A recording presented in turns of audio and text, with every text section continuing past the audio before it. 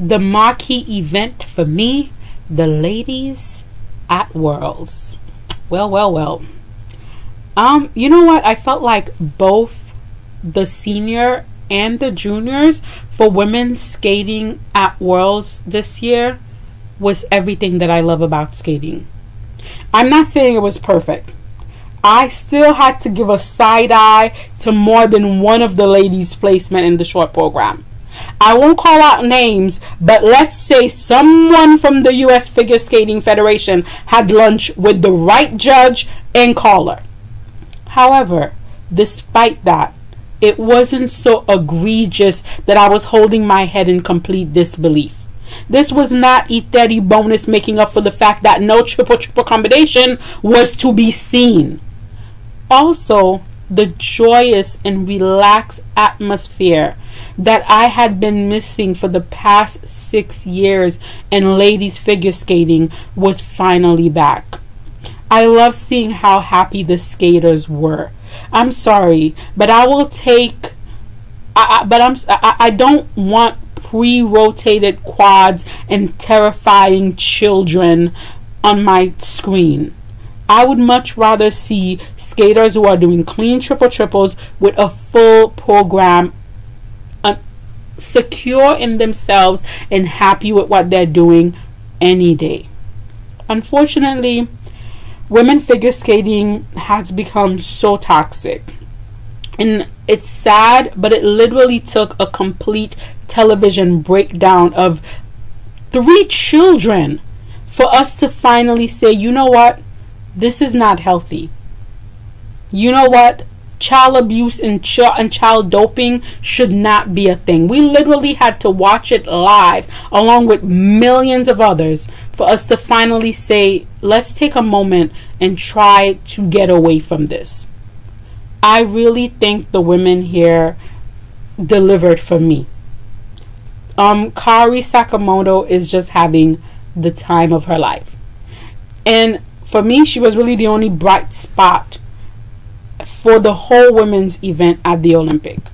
To see her hard work rewarded at World was just so nice. What's even better, because she is in a physically healthy environment, this is only the start for her. I can see her at the 2026 Olympic. Going to 3 Olympic is possible for her. And that just speaks volume, because making it to 1 Olympic is such an ordeal for skaters that are incredibly gifted. Skaters that are probably once in a lifetime skaters cannot even make it into 1 Olympic because of how physically unhealthy their environment are. Kaori for me is the perfect example of what skating could be, as opposed to the disposable assembly line champion that the ISU want figure skating to become. Another mature young woman with a promising future was silver medalist Luna Hendricks. How amusing is it to have women on the podium at women figure skating? How amusing is that? Ted must have been rolling in his grave. 22-year-old, 21-year-old, poor Ted, missing his beloved 13-year-olds, I'm sure. Even though Luna is injured right now, I'm expecting her to make a full comeback and come back even better next season. The only teenager that was on the podium was the one and only Alyssa Liu. And you know what? What an end to a difficult season. As for those who want to point at Alyssa retiring and comparing it to the Eteri girls, Alyssa can still turn left and right. And she can also bend her back. Alyssa can come back to skating if she wants, because her body was not drugged, starved, and destroyed. If you don't understand the difference between having the right to choose to stop and having to stop because your body has physically broken down by the time you're 18, then there's nothing I can really say to you. I know you know the difference and you just want to live in your world of delusion, and I'm going to leave you there. But I'm so happy for Alyssa. She came to terms with her career the way she wanted, and now she's stopping because she feels like she's achieved what she needed to achieve. Not for anyone else, but for herself. And then we had the Korean ladies. Both Yu Young and Lee Henie came and they did what they needed to do. And they got Korea 3 spots for next season, and I could not be more excited. I really, really hope like the Korean ladies work on showcasing their skating next season. We know they have the jumps. We know they have this skating skill, the spin. Everything is there. We just need it to come together with the it factor. They each need to be their own individual skaters and make us all stop and say, yes, that's it. I was also happy to see Anastasia Gabanova scores start to reflect her skating. After changing federations, the judges really tried to bury her. And now with the absence of the Russian ladies, I feel like the judges are like, okay, we'll let you have your scores in international competition. We're no longer going to punish you. So I really, really want to see what she can do next season, if she can continue to grow, and if the judges will continue to give her the scores that she probably deserved. Like seniors, women's junior was a palate cleanser.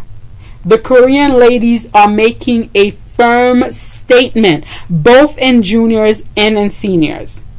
But the ones who took the medals here was the US, taking home both the gold and the bronze. So we had Isabel winning the gold, and then we had Lindsay winning the bronze. Now, with Alyssa retiring, I already see US figure skating pushing Isabel right into the next national title.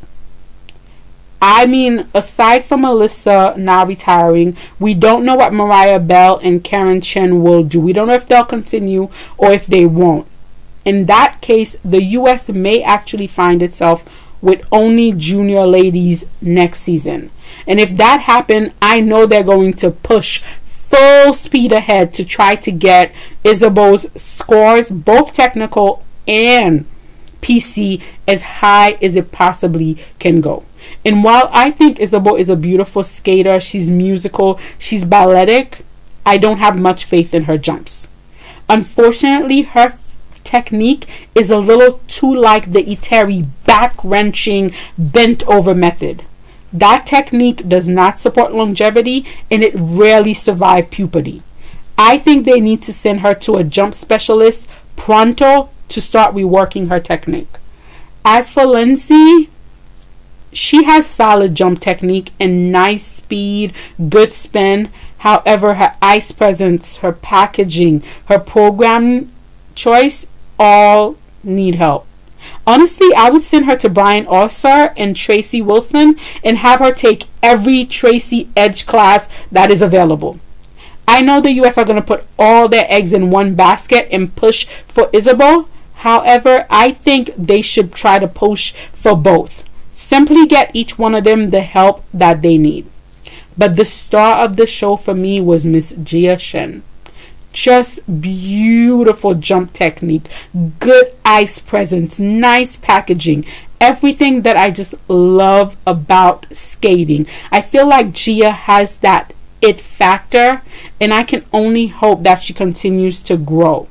For me, although I would have had Gia in first place, I'm not that like baffled by why the judges would have put Isabel in first place. I feel like with the war, continuing with Russia and Ukraine, we just don't know what figure skating is going to look like for ladies next season. But I feel like this is a great opportunity for federations like Korea, like Japan, like the US to really grow their program. I feel like figure skating has really gotten a reset in terms of the ladies, and I really hope all of these skaters take full opportunity to make the best of this opportunity.